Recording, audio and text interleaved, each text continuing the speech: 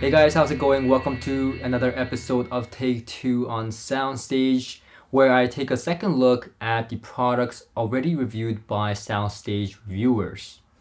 Now, today is a special one. We have the NAD C298 stereo amplifier, and we'll talk about why it's special in a minute. But this was written by Evan on March 15th, 2021, and you can read it by visiting soundstagehifi.com or by clicking on the link below this video.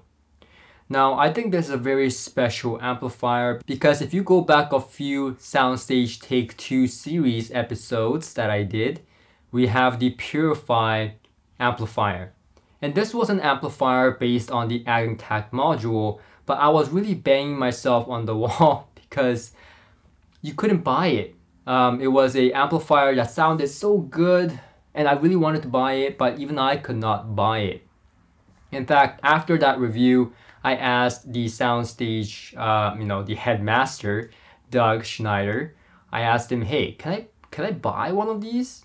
And you couldn't, because this was basically a prototype amplifier meant to showcase what the Eigentakt module was capable of doing. Now, here we are with the NAD C298, which is based off the Eigentakt module, not one, but two modules. So left channel and right channel. And I believe the power supply is made by NAD with higher grade audiophile components and stuff. Now this pushes out 185 watts into 8 ohms and 340 watts into 4 ohms. And it has a damping factor of 800. So it sounds very promising. Now, having heard the Purifi amplifier, I had very high expectations for this amplifier. And I thought really hard and long about what I was gonna say about the sound and my experience with it, because it is really hard to describe a sound that is so neutral. Now, I'm gonna be honest, this is my third take on this, episode. And I did a third take because the first take was because of the audio issue, but the second take was because I didn't put a word that I really wanted to put in there. And that word is balanced. Now, neutrality to me is just too vague.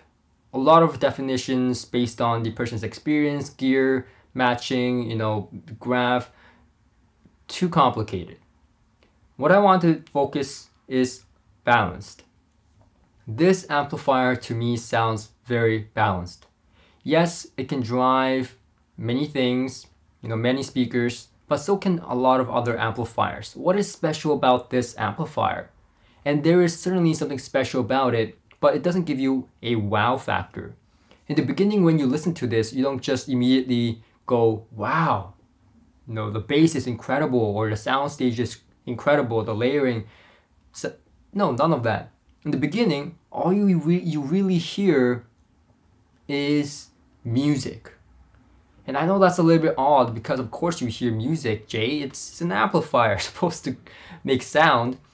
Well, I mean it in a different way. I mean that it really gets out of the way and it doesn't attract any attention to itself. And I think the design itself is kind of, catered towards that because it is black. It is simple black chassis, just very, very plain looking. And it really doesn't draw itself, in terms of looks, 100%. And the sound matches exactly that. There is no drawing factor. The bass is balanced, the treble is balanced, the mid-range is balanced, all across. Meaning not one element in the music, in the spectrum of the hearing frequency, does it, overtake one or the other. Everything is balanced. No, treble is not elevated, bass is not elevated. Nope, the mid-range is not the center of the focus, like some amplifiers. Nope, the soundstage is not enormous, but it is, pretty good. When you hear live music, you go like, wow, that's is this a tube amplifier? And then when you hear stuff with really, good recordings, you get amazed by how well recorded the music is, but never about the amplifier. You never go, wow, the amplifier is doing such a great job. In fact, I reviewed many speakers with this amplifier and really helped me with the process, because this amplifier is input, output, nothing in between. As close as possible. Of course, in a perfect world, you would have that, but we don't. But this is as close as we get. And we didn't have that before, at least not in my journey. We had a lot of powerful amplifiers, clean amplifiers that claimed to do so. But I don't think we ever had an amplifier like this one, where it was almost seriously, at least to my evaluations, input, output, nothing in between. This is like a canvas. It is a white plain canvas that you can draw anything on. And what I mean is that because it's such a balanced amplifier and because it is so neutral, you can add a preamplifier that's tube, or if you like a little bit of high frequency or more air, you can add a preamplifier with those characteristics, or pair up a speaker with those characteristics to get that and experience without the amplifier getting in the way. And a lot of audiophiles talk about the gear disappearing and the amplifier not taking any part in the coloration of sound in the music you hear.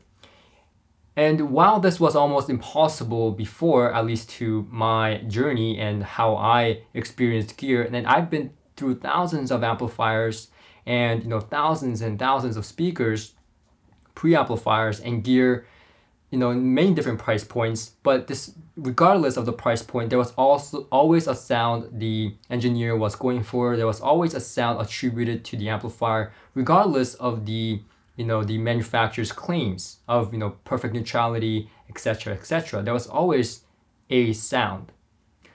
To me, this amplifier is the closest thing I've ever encountered at any price point of being input to output, nothing in between.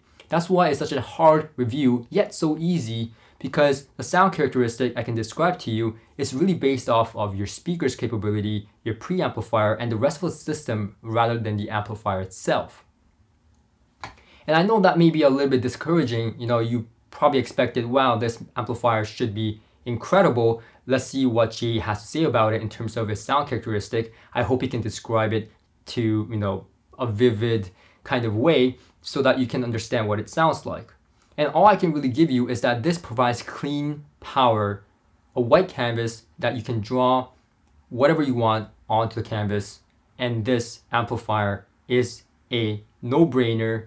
I'm probably purchasing one because it is such a clean amplifier, yet the high frequency is not overpowering anything. It's not a bright, detailed amplifier that is shrill to the ears. In fact, someone like my friend Tujin, who has very sensitive ears to the high frequencies and are often bothered by the brighter frequencies, can listen to this amplifier without any fatigue. And of course, this is depending on the recording. It's always depending on the recording with these type of amplifiers. If the recording was recorded poorly or has those attributes, brighter recorded music, then it will show that. It will not color that. However, you can fix this, if you want to call it a fix, by adding coloration with a preamplifier that's known for its coloration and so on. I'm really interested in a preamp version of the Eigentakt, and a DAC version of the Eigentakt, and a speaker version of the Eigentakt, because then you will finally experience what it really means to hear a system that has no coloration, or the closest thing possible. Because this amplifier really showed me and really blew my mind in a different way, not in a wow, this amplifier is incredible way, but this amplifier is incredible in a different way. Not like a tube amplifier, not like all the fancy gear that I've heard in the past, but more so in a way that what audiophiles have been talking about in kind of like a legendary folktale, an amplifier that has no coloration. And even though all these amplifiers that have been measured incredibly well, that promise neutrality, and some may argue that this is nothing new, and there were amplifiers in the past that promised absolute neutrality. And I bet you that I've heard them, because that was what I was chasing for ultimately in my experience, to really grasp understanding of what neutrality is something I've thought long and hard about. And I've heard most amplifiers, I will not claim all, but most amplifiers that you may comment down in the comment section, I have heard it. And not in a single time have I experienced neutrality or the perfect balance. There was something there. Yes, it was almost neutral, but not quite. There was always something there in terms of coloration, sound.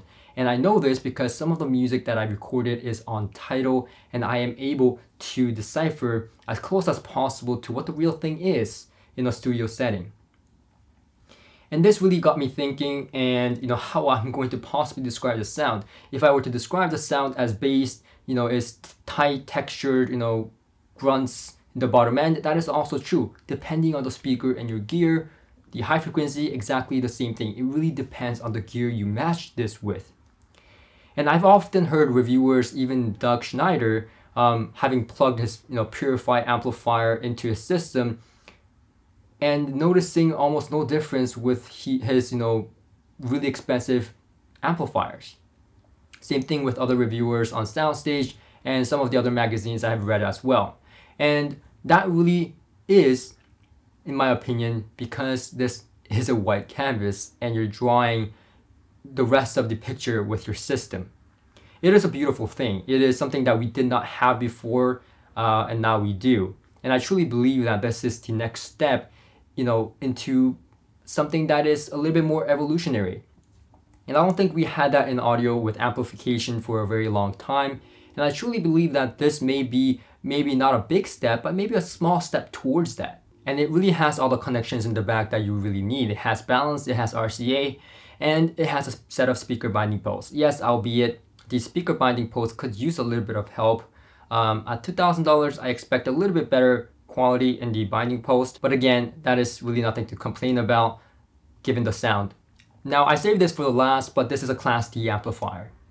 And I saved this for the last because a lot of people have attached stigma or skepticism with Class D amplifiers, and I do as well. I'm not a huge fan of Class D amplifiers. I never was. I'm actually quite, I don't want to say famous because I'm not. I'm quite known to be, a guy who doesn't like Class D amplifiers, who has that skepticism. And that's because I've heard a lot of Class D amplifiers in studios, in my journey, and it never was something that I really appreciated, at least for my personal liking. But Class D amplifications has gone a long way and starts to sound really, really good. And this is a prime example of that. This Class D amplification really doesn't sound like Class D amplification at all to me. It doesn't have that upper glare. It doesn't. It has all the attributes of a Class AB or Class A amplifier, but better. Like, it's more balanced. So how can I possibly put this down for being a Class D amplifier? I can't. In fact, if you don't really tell someone that this is a Class D amplifier, I'm almost certain that, even the most trained audiophile, and I'm not challenging anyone here, but, myself personally and my friends who are acclaimed audiophiles and very enthusiastic about this hobby will probably not be able to tell a difference between this and a Class AB design or a Class A design. In fact, I myself in a blind AB test think that, not that I have done it, but I think that I would prefer this, given that the rest of the system is on par and really is a great, system. So given this, I think just, for my review purposes or even for my, studio work and for that ultimate balanced sound and neutrality, I would personally have to purchase one of these in the future.